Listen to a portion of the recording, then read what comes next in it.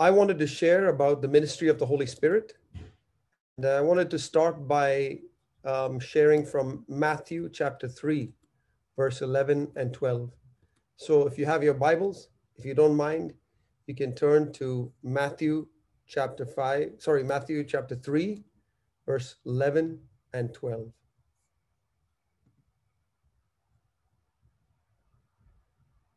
Matthew chapter 3, verse 11 and 12. This is John the Baptist speaking about the ministry of Jesus and the ministry of the Holy Spirit. And he says this, "As for me, I baptize you with water, but he who is coming after me will baptize you with the Holy Spirit.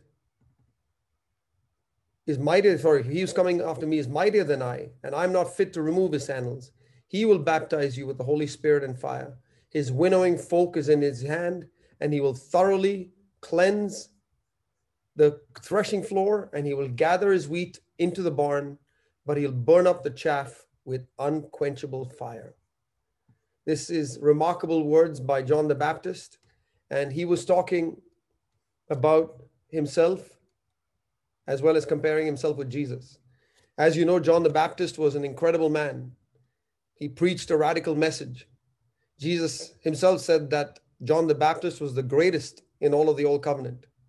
And his message of repentance was unique. People came from all over to visit him in the wilderness.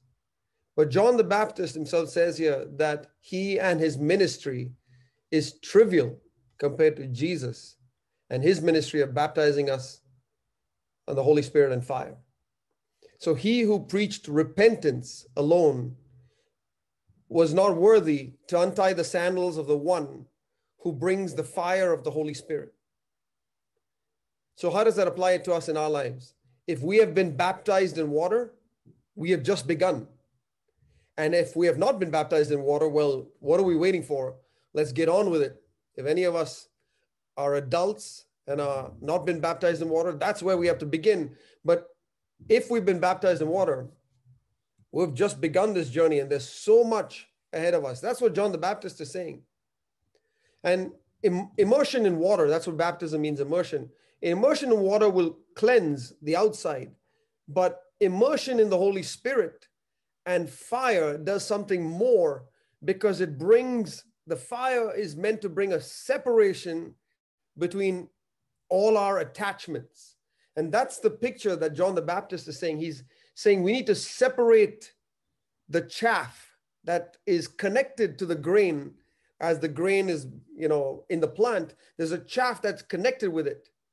And there's a threshing floor, and then the winnow comes and shakes off and tries to separate the chaff that is attached itself to the grain.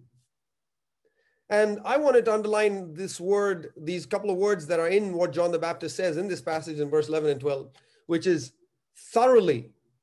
He's going to thoroughly clean, and the fire is unquenchable. That's the word that stood out to me. The fire of the Holy Spirit cannot be quenched. You cannot put out the fire of the Holy Spirit that Jesus comes to immerse us in. So it will be relentless. Our self-life, my self-life, and your self-life will not catch a break, so to speak. If we're thinking that we can take a day off in dying to self, you can't escape the fire of the Holy Spirit. And if I want to say, "Lord Jesus, I want you to be Lord in my life," the Lord says, "I come to immerse you in an unquenchable fire," a fire that has nothing that can turn it off. So we can expect it to be painful, as the chaff needs to be detached from the grain. Hebrews 4:12 and 13, we may know these verses, which talks about the Word of God. The Word of God is living and active and sharper than any two-edged sword. We know that verse. And it says that it pierces between the soul and the spirit, between joints and the marrow. I don't know if any of us have even seen the marrow. The marrow is inside the bone, and you have to bite into the bone and you see this marrow that's attached to the bone, and the sword, which is the word of God, the writer of Hebrews is saying, is going to separate between the marrow and the bone, which is so closely connected, so that it judges the thoughts and the intentions of the heart. And Hebrews 4:13 says, there is no creature hidden from his sight, and all things are laid bare in front of him with whom we have to do. And it's in front of those eyes that Jesus comes and says, I'm going to send an unquenchable fire to detach every part of the things that God says have no business being in the kingdom of God. And we've spent a lot of time reading and rereading what God is trying to detach from us and what the fire of the Holy Spirit is trying to detach from us. We can read about it in Luke chapter 14, 26 through 33, the cost of discipleship. And that's the painful separation that the Holy Spirit is trying to burn out all of these attachments. We shouldn't mistake the cross as being something that's painless or easy. That's why Jesus says it's a cross. That's why Jesus says you have to count the cost, because Jesus is saying, I'm going to come with the Holy Spirit and I'm going to detach you from all of these attachments. And then he goes on to tell us what those attachments are, the attachments of our family and our loved ones, our wives and our children, and that love that we have, parents, in-laws, so on, whatever it is, every one of our loved ones. And so much so that any affection that we have for them increasingly looks like hate compared to our love for God. And so we can expect this fire to burn again and again and again to establish that detachment from the things of this world and an attachment to Jesus. And so as God sees these attachments to our loved ones or the things on this earth, our possessions, things that possess us, the Holy Spirit says, I'm coming with an unquenchable fire. And Jesus says, I want to immerse you in an unquenchable fire to pierce through and separate the layers of attachments we have to things, to people, or to our own ego and our pride and our selfishness. These are all the things that God is saying, I'm trying to detach you. And there's nothing you can do to quench it. Who said it was going to get easier 2 months ago or 2 years ago or 20 years ago? The fire of the Holy Spirit is unquenchable. And so that's the first thing that I wanted to underline as I was thinking about the ministry of the Holy Spirit. The Lord Jesus is trying to do a thorough cleansing, and an unquenchable fire comes to purify us more and more. But it's very important for us to also remember that as this fire can get hotter and hotter and is unquenchable, he's not trying to burn us up. He's trying to burn up the chaff. He's trying to burn up the attachments. We are precious in his sight. The grain he's trying to gather us. Like as the hen gathers its little ones, he's trying to gather the grain, the good part of us. So the fire is not something that we must be afraid of. I don't know if you remember the passage in the Old Testament where Moses was called when he was 80 years old, and he sees this burning bush on the mountain of God, Exodus 3. And it says that the bush wasn't burnt up, even though the fire was blazing. So there is a picture of the unquenchable fire of the Holy Spirit, but the bush is not burnt up. The fire is not for the grain. The fire will not touch even a hair on the grain. It is only for the chaff. That's so important for us to remember. And John the Baptist came with the water of repentance that washes it. So it's clean on the outside. But there's still so many attachments associated with it. You can think of a cup that you can wash it and you can have certain parts of dirt cleansed out. But then there's a much deeper cleansing that has to be gone through this vessel that the fire alone can burn up, and it's layers of muck, of self, of love for human beings, or love for earthly things that God says I need to keep burning it up, and unquenchable fire that burns it up. But we simply cannot be afraid of the ministry of the Holy Spirit. We cannot be afraid of the fire of the Holy Spirit. Dear brothers and sisters, beloved children of God, family of God, we have lost the battle to the devil if we start becoming afraid of the fire of the Holy Spirit. And the devil will use anything necessary, including a fear for the Holy Spirit's fire, the fear of the fire of the Holy Spirit's unquenchable fire. He says, whatever it takes for me to get you to back away from the Holy Spirit and the purifying work that he's trying to do. And I've seen that the devil will use any trick in the book, even saying, hey, you've had the fire for long enough. It's time for you to back off. It's time for you to take it easy. It's time for you to take a break. And the Holy Spirit is saying, it's an unquenchable fire. It's a thorough cleansing. I've got a few years before Jesus is going to come again. And I want to thoroughly cleanse you. I want to perfect you so that you can be without any spot or blemish. Any spot or blemish. And I have to remember this, that the fire of the Holy Spirit always and only purifies. It never destroys. The Holy Spirit can feel very painful. It can dig deep between bone and marrow, between soul and spirit. But this is where we must trust that God is a good God.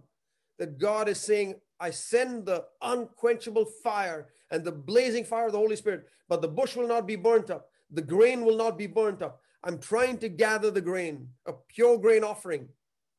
So it purifies and it never destroys. And the ministry of the Holy Spirit always, always, always comes to give us a hope and a future. So that is why I know that when I'm discouraged, when I think things are hopeless, when I think that I've ruined my future, I have to know that's the ministry of the devil. It's not the ministry of the Holy Spirit. The ministry of the Holy Spirit is extremely painful. It's an unquenchable fire. It can hurt. It can be deep. But it's there to purify, not to destroy. And it always gives me a future and a hope.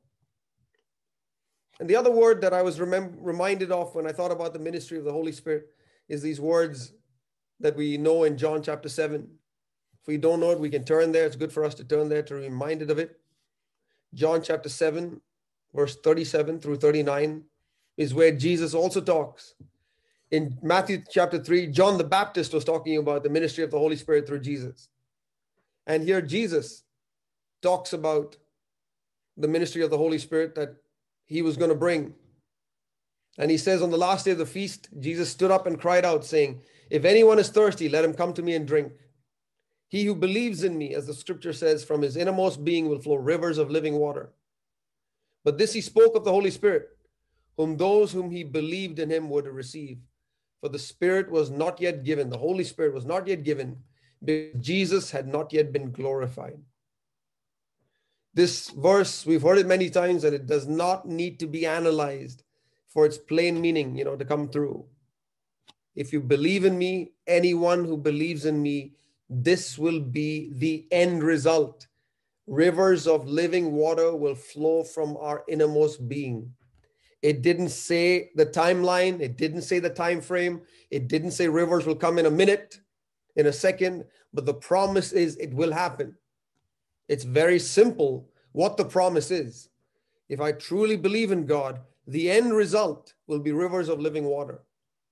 And if I don't have those rivers of living water, if I look at what's coming out of my innermost being and it's not rivers of living water, Jesus tells me what to do. Recognize that you don't have it. Recognize for your thirst for it and come to me and drink. That's simple. Just as we give our children drinks when they're thirsty, if they recognize their thirst, we too, when we recognize our thirst and our lack for rivers from our innermost being, and I believe all of us will easily say, we all have a lack of rivers flowing from our innermost being, then it should be easy for us to recognize our thirst and for us to come to Jesus and drink. It's the first thing the baby does after it learns to breathe. It drinks the milk. And we should drink as easily of Jesus, not trying to put the pressure on ourselves that rivers have to come in 5 minutes, but knowing that that's the end goal and that's the promise. So it will be done in his time. and that when we must keep going. And that is the reason why we also accept the fire of the Holy Spirit. Because the purpose of the purifying fire of the Holy Spirit is so that we can be vessels that can hold and taste and pour out the water of eternal life, even from our innermost being. And God's not a mean God. He's not an evil God. He does not hold back the living water. But the living water is limited in its power and in its effect and in its capacity for me to handle in my life, because the fire of the Holy Spirit has not been burning up that part of the attachments that clog up my vessel. And the water cleanses me of all the guilt of my sin. And I can repent of it and say, Lord, I don't want to do it anymore. But God says, I want to clean it out. I want to purify your vessel. But you're so afraid of the fire. You're losing your spirit of endurance for the fire to come in and burn up more of your selfishness, more of your pride, more of your ego, more of your attachments to loved ones, more of your attachments to earthly things. And you want to have a break. So I'm limited in how much water can be poured into you and how much you can taste of the living water for yourself and for others. That's why, Lord Jesus, I don't want to ever be afraid of your Holy Spirit that comes with fire. You're not going to burn me up. You're going to burn up self. And as more of us get burnt up, there's more space in our vessels for the rivers of the living water to be held by us and to be tasted by us and to be poured out towards others.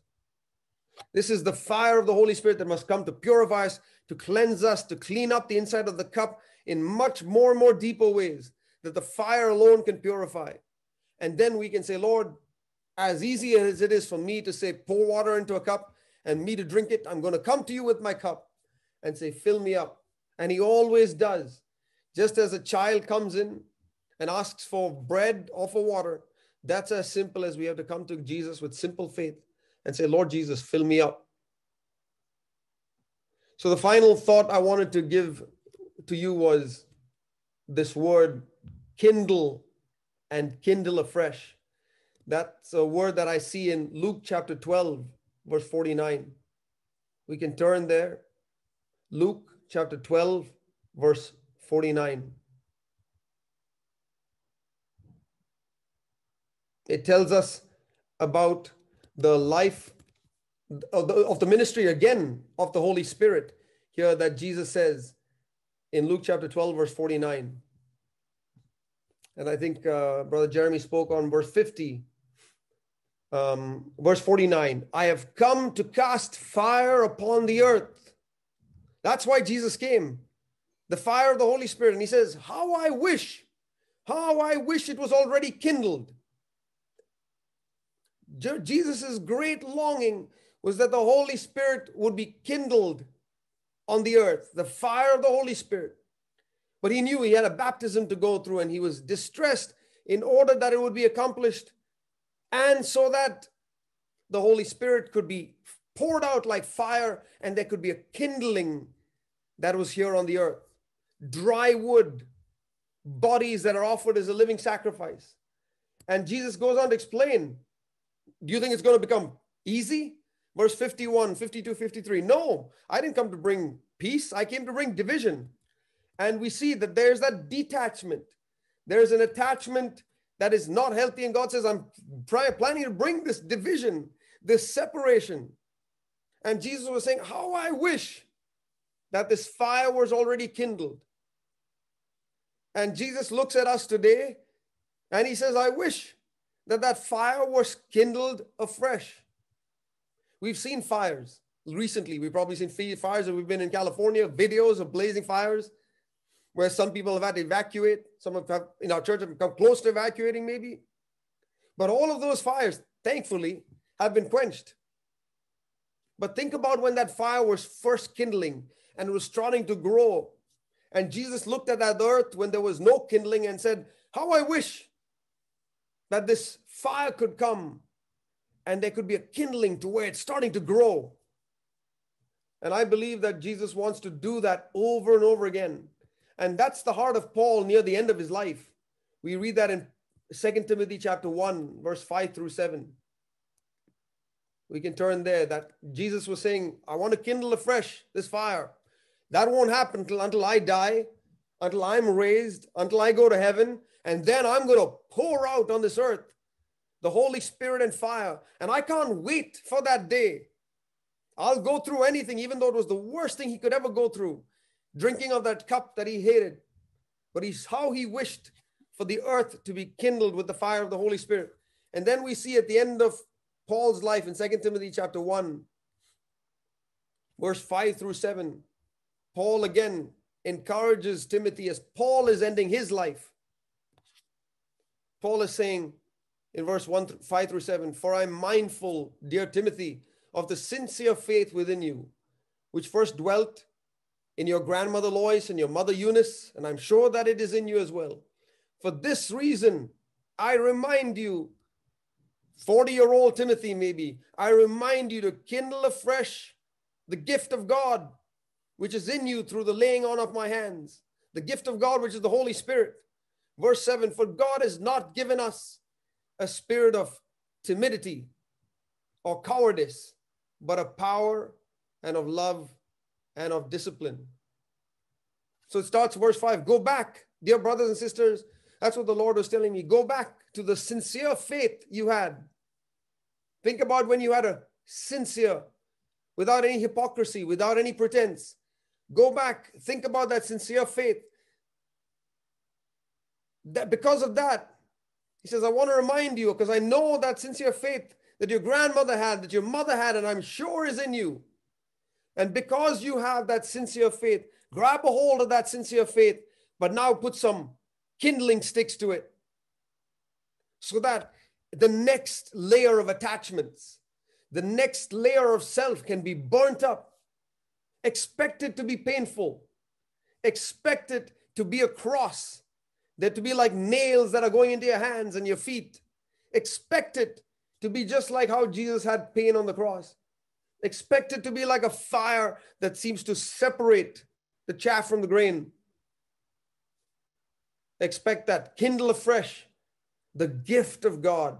The Holy Spirit and his fire is a gift for us, because he's trying to burn it up so that he can give us the refreshing water of the holy water of the life of Jesus, which is eternal life, knowing Jesus. And we prevent ourselves from knowing Jesus in more and more ways because we don't allow the Holy Spirit to burn up that which is of self within us.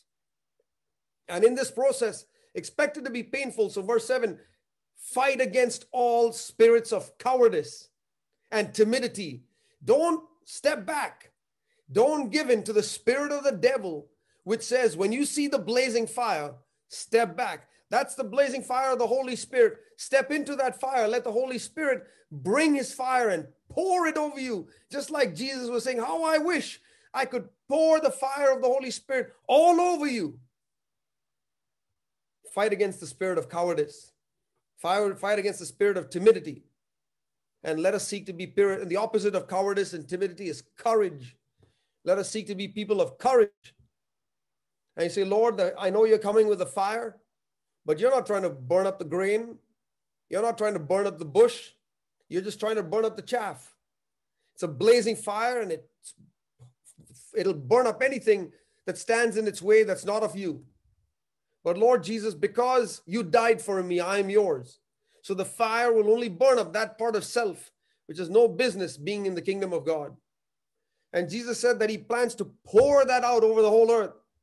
So he plans to drench us with it, just like we are baptized in water and go completely underwater.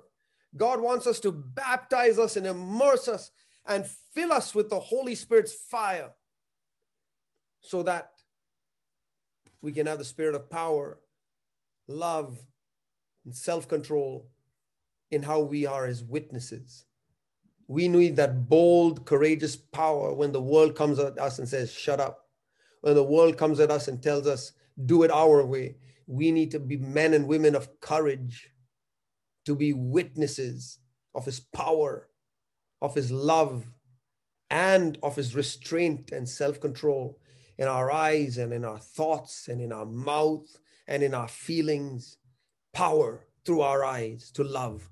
Power, pure eyes, pure tongues, pure thoughts, loving eyes, loving tongues, and self-control, restraint. We need to be those witnesses. And the Lord says, I'll give you the rivers of living water, of my power, of my love, of my restraint. It'll flow through you from your innermost being. Don't give up hope. I'm not done with you yet. But what's standing in the way is the next level of crud and all that muck inside of you that I need to send a fire. Water's not going to do it. The gentle water had its path. You can repent of it. But now I need the fire of the Holy Spirit to burn it up. And it's going to be painful, and there's going to be a cross, and you got to count the cost. And the next level of attachments need to fall off. But it's only so that you can have a greater filling of the Holy Spirit. Dear brothers and sisters, we have a lot more of the Holy Spirit and the living water that God wants to pour out from our innermost beings. So may we embrace the ministry of the Holy Spirit. May we be men and women of courage to come and die to ourselves, and let the fire of the Holy Spirit burn up every one of our attachments. And let us, with faith, say, Lord, I will endure any fire because I will not give up on your promise that rivers of living water must pour out from my innermost being. It must be gushing rivers flowing out for every circumstance, for every need, for every family crisis, for every church crisis, for every situation at work. Lord, I want rivers from my innermost being. It's not happening now, Lord, but I'm not giving up on your promise. I want the child of promise until we all be made in his likeness, until we are like him and we see him just as he is. Lord, we have that hope. We want the purifying fire of the Holy Spirit to come within us. Purify us, Lord, as you are pure, and allow us to be vessels of living water that we can be quenched our own thirst, and we can quench the thirst of others. May God help us. May God find us true to this.